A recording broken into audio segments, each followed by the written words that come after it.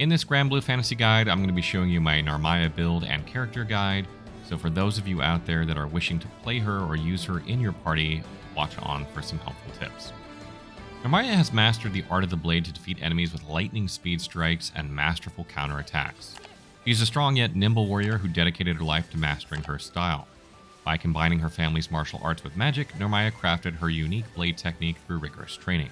Being able to perform two deadly stances, which are the Dawnfly and Free Flutter stances, she has two distinct sets of lethal attack combinations available to her. Narmaya's combat style revolves around her stances and demanding normal attack combination rotations.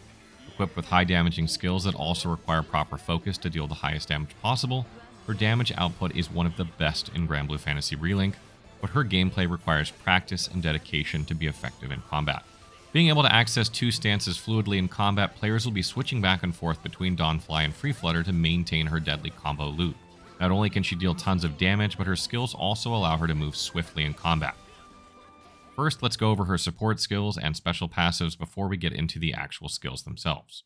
First is Butterfly Effect, which allows Narmaya to instantaneously switch between her two stances, which gives her access to two different sets of attack combinations. And the other is Take Flight. The Take Flight skill, on the other hand, grants Narmaya the accumulation of butterflies upon landing specific attacks. The more butterflies that Narmaya accumulates, the more damage her skills can deal. Let's next move to Narmaya's active skills. I'll be going through each of them and providing my recommendations, as well as giving you an idea of how these skills can be utilized. Kyoka Suigetsu is Narmaya's lunge attack or her gap closer, a non-negotiable skill that helps her blitz into the enemy and deal damage with continuous attacks. This is one of the skills that makes her mobile in combat. Transient is a multi-hit attack that changes based on what stance Narmaya is in. This skill is one of her hardest hitting skills and a beginner-friendly one. I prefer using this skill when in Dawnfly stance to have the fast multi-hitting animation. The next skill on the list is Apex of Nothingness. I suggest prioritizing this skill when tinkering with your loadout. This is Narmaya's parry skill, and parrying attacks in Granblue Fantasy Relink is very forgiving in the sense that you'll have a generous window in which to perform them. After the successful parry, Narmaya will leap into the air and counter with an overhead slash and inflict the enemy with slow. Technically, you can parry almost everything in Granblue Fantasy Relink, and this skill can be a lifesaver if you find yourself unable to get out of the path of a deadly boss attack. Moving on to the next skill, Setsuna. This is the strongest skill in Narmaya's kit, a devastating unsheath attack that can be charged to deal even more damage. I highly suggest sticking to Transient if you're a beginner, since this skill requires precision and timing. Due to its long charging time, you'll likely suffer damage from enemy attacks if not used properly. Only use this skill if you're confident enough with her playstyle. The Crescent Moon skill is pleasing to the eye in terms of animation. It does provide great mobility to Narmaya, especially if you're not comfortable using her parry skill. This skill will allow you to effortlessly disengage from the enemy and deal long-range slashes in the process. Dance of Blue Petals is her defense up buff and also grants her 3 butterflies upon usage. I don't use this as much as I prefer slotting a better skill than this, but I do see this as another beginner-friendly skill. Having that extra 40% defense may save the user from getting a one-shot in difficult fights while still learning mechanics. Utter Devotion is pretty interesting since this is Narmaya's debuff skill. The 25% defense debuff is useful, particularly when dealing with bosses. Although the user will be more likely to be targeted due to the hostility status, it shouldn't be an issue for the player if they can pilot Narmaya effectively. Dance of Pink Petals is Narmaya's best in-slot buff that grants her supplementary damage, stout heart, and a 30% attack buff. This is huge as this skill also provides 3 butterflies upon usage. This is one of Narmaya's staple skills, and you can't go wrong with this one. Now that we've covered all of Narmaya's skills, the following are my recommendations. From a beginner's standpoint, I see Kyoka Suigetsu as a must skill for mobility. Narmaya is most of the time the strongest DPS in the party and thus is expected to be toe-to-toe with bosses most of the time, and in order to accomplish this, Kyoka Suigetsu will help you. This skill will help you close the gap between you and your target effortlessly, so you can concentrate on dealing damage. For her main DPS skill, Transient is the perfect choice. It's easy to use due to its fast animation. Slot in Dance of Blue Petals to have that 40% defense up, and it will help you tremendously, particularly when still adjusting to Narmaya's gameplay. However, I suggest changing this to Dance of Pink Petals if you're already adapted to her gameplay so you can enjoy a significant boost to your DPS. Apex of Nothingness is highly suggested as well, since even if you're a beginner, you can easily take advantage of its generous parry window, and inflicting slow to enemies is valuable when running in a group or in a multiplayer session. After a considerable amount of training with Narmaya, Setsuna is highly advisable. If you can manage to use this skill effectively, you'll be dealing a huge amount of damage to targets. The safest way to use Setsuna is if the boss is unable to move due to crowd control skills inflicted by your friends, or in the middle of an SBA chain burst. Consider using Utter Devotion as well, since the defense down debuff it provides can bring value to your team. If you're going to use this, I suggest replacing Apex of Nothingness with it. Now that skills are out of the way, let's tackle the suggested build for Narmaya. Since her gameplay allows her to deal consistent multiple hits at high speed, my main recommendation is to build her around critical chance, critical damage, combo booster, and other helpful traits that increase her DPS. We'll start with her weapon first. Since we'll be building her around critical hit chance, Floritium Blade is the best pick for this build. This weapon will be the main source of your critical hit rate trait, and we will further bolster it critical hit rate sigils later on. If you want more attack power trait instead, however, Venustas is the better choice, while still aiming for a critical hit rate when equipping sigils. Kotetsu is also not a bad option, since it can be an effective stunner as well. When it comes to sigils, we'll be prioritizing the critical hits and critical damage ones, and also adding some of the other traits that I think work best for this build. If your sigil slots are limited at the moment, prioritize critical damage instead, since Floritium Blade will provide this build with a significant amount of critical hit rate trait. Note that the tiers of the suggested sigils in this setup are not mandatory, but the ideal ones just work with whatever you have currently. When playing Maniac or Proud difficulty quests, enemies can take you down in 1 or 2 hits, so increasing your HP with health or Aegis sigils will give this build more survivability. Depending on your skill level or how well you know a certain fight, you can remove these and equip more offensive sigil types so you can enjoy higher damage.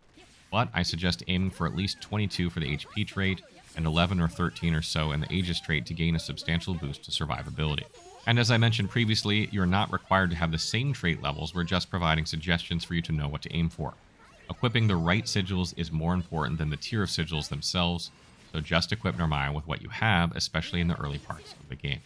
Critical chance sigils are expected for this Narmaya build. Our main goal is to have near 80% critical hit chance. A level 150 Floritium Blade provides a level 25 critical hit trait, so in most cases this should be enough. But if your Floritium Blade is not yet maxed, you can use critical hit rate sigils to reach the suggested trait level. And since we have increased critical hit chance trait, it's a must to slot critical damage sigils for more damage multiplier. Preferably, this trait should be nearing the max level, which is 30, to have that 50% damage multiplier. Combo booster sigils will work perfectly for this build as well. What it does is it gradually boosts the user's damage for each successive hit to enemies. Characters that can do high-speed attack combinations will benefit from this trait, and Narmaya is one of them. Combo Booster's ideal trait should be level 20 and above to have the minimum 80% boost to damage dealt. Cascade Sigils shortens kill cooldowns whenever the user hits a target. This is perfect for Narmaya, as she is constantly toe-to-toe with bosses, and you'll be seeing shorter cooldowns thanks to her attack flurries. The ideal trait level for Cascade should be a level 15 and above to have a minimum of 1.5% skill cooldown reduction per hit. Later on in Granblue Fantasy Relink, if you've already maxed your sigil upgrades, you'll be freeing some slots, and I see stun power benefiting Narmaya. Stunning enemies is a great strategy to access link time frequently, so consider slotting this. Damage cap sigils play a pivotal role in increasing your overall damage when reaching Granblue Fantasy Relink endgame. This trait increases your damage ceiling, so pay attention if you're not gaining higher damage numbers despite increasing your attack stat. Now that we've tackled the build for Narmaya, let's move on to her actual usage. The majority of her DPS comes from her normal attack loop, thus it's a must to master both of her stances. You'll be playing with a lot of charged attacks while using her, so it may pose a challenge for newer players. What I usually do is buff myself with Dance of Pink Petals at the start of the battle to gain the supplementary buff and attack boost. Then I will lunge into my target with Kyoka Suigetsu and follow up with a normal attack charge. After the charge attack animation, notice that she will glow, signaling that it is perfect time to switch to the Free Flutter stance. After switching to this stance, I'm exhausting its combo until I reach its spinning animation. When the spinning animation completes, you will notice that she will glow again, signaling the user to switch stances once more. If you manage to switch stances correctly, she will do a special animation depending on what stance you switched into. By following this pattern, you'll be starting her combo in the Dawnfly stance, and it will later then switch back to Free Flutter. It is overwhelming at first, since it's quite challenging to manage her rotation, especially in a real combat scenario, thus I see her as an advanced character to use. To make things easier, always remember that with every skill that you use, you should be using her charge attack when in Dawnfly stance. What it does is quickens the charge time, making these easier and faster to pull off. After landing the 4th hit of her Dawnfly stance combo, always do the charge attack so that after its animation you can transition back to the Free Flutter stance. If you have done this correctly, she will release a shockwave that deals damage over time. In terms of party composition, Narmaya can fit right in any party setup as a main DPS. You can bring another DPS as a stunner if you wish, so you can enjoy more link attacks. Pair them with 2 supporting characters and you're all set. For a party composition example, Narmaya would be the main damage dealer of the group. Lancelot for stuns and damage. He can also use his Glacial Crown control skill to hold enemies. Cagliostro can fill in the main support role with her all-around buffs and burst heals. She can also do revives for clutch moments. The last person would be Gran, set as a secondary support equipped with the skill Stall to inflict slow to targets, so Narmaya can have more openings, especially when charging her attacks. This is just one example of a party composition that can work with Narmaya. She is an utter beast in terms of damage, so she'll fit into almost any party composition. Despite her demanding gameplay, if you can master her, she will do wonders for your team. So that wraps up our Narmaya character guide and build guide. I hope you guys got something useful from it. If there are things I forgot to mention, please leave them in the comments. And if you have further questions about Narmaya, also leave them in the comments below, and I will try and answer them as quickly as I can.